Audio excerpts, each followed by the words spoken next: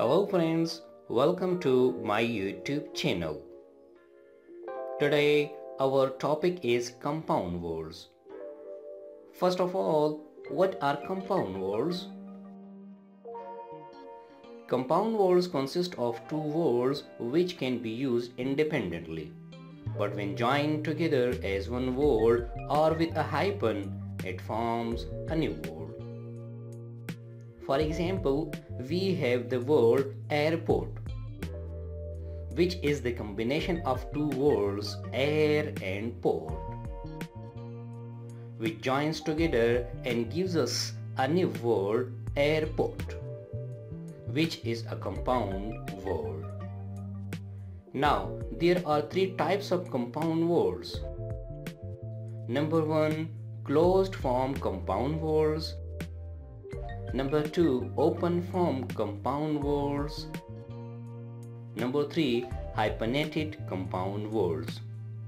Now let us define it one by one with examples. Number 1, closed form compound words.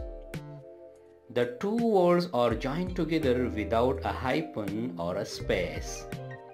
Airport is an example of a closed form compound word.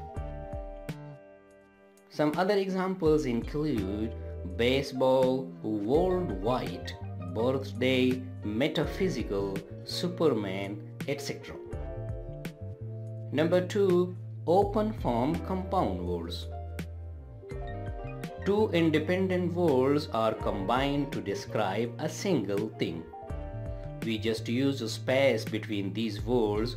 These words are mostly adjective and noun. Here are a few familiar examples: living room, full moon, truck driver, high school, light year, etc.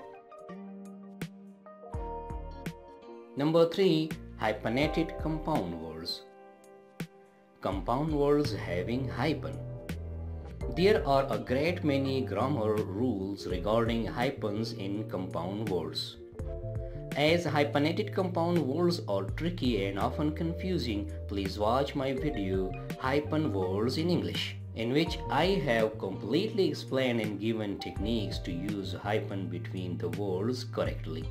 In that video, I have collected dozens of the best hyphenated compound words for your vocabulary. After watching that video, hopefully your concept about hyphenated words will get cleared. Now, here are a few familiar examples of hyphenated compound words: long-term, part-time, self-expression, day-to-day, by-law, etc. Now let's summarize our today's lecture. Firstly, we defined compound words, then we discussed three types of compound words one by one. That's all for today's lecture. If you have any question, please ask it in the comment box.